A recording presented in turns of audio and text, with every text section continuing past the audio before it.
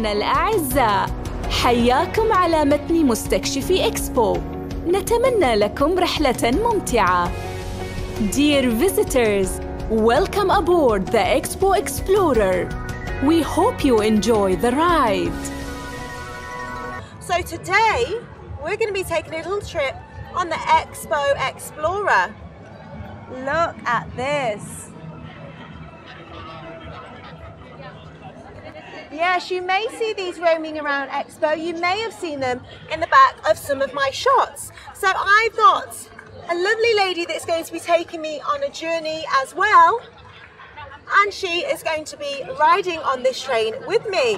And hello, Vikita. Hi. So nice to meet you. Likewise. This is very different for us, and we're going on a journey on a train today with you. I'm not doing all those steps, which is great. Hop on aboard. Okay, everybody, so I'm about to go on this exciting train journey, and we're going to get to see a bit of Expo in the background. And Tanisha says, wow, so people are loving this different change for our journey already. You're gonna love it. I promise you that. So hop on the journey with us. Okay, so I see that it says AirTrain. It does. Okay, so how does that work? So what we have at Expo 2020 is two types of sustainable pollution-free vehicles. The first that we're currently sitting on is called the AirTrain, which to its name basically runs on a compressed air engine, which basically is compressed breathable air.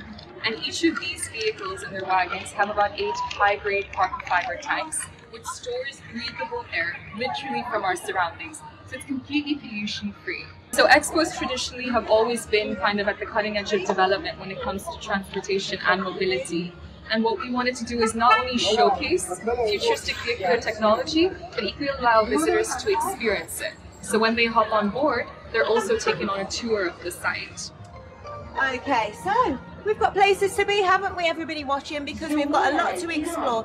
Yes, exactly, Tanisha, pollution free, and Patara says good for the world.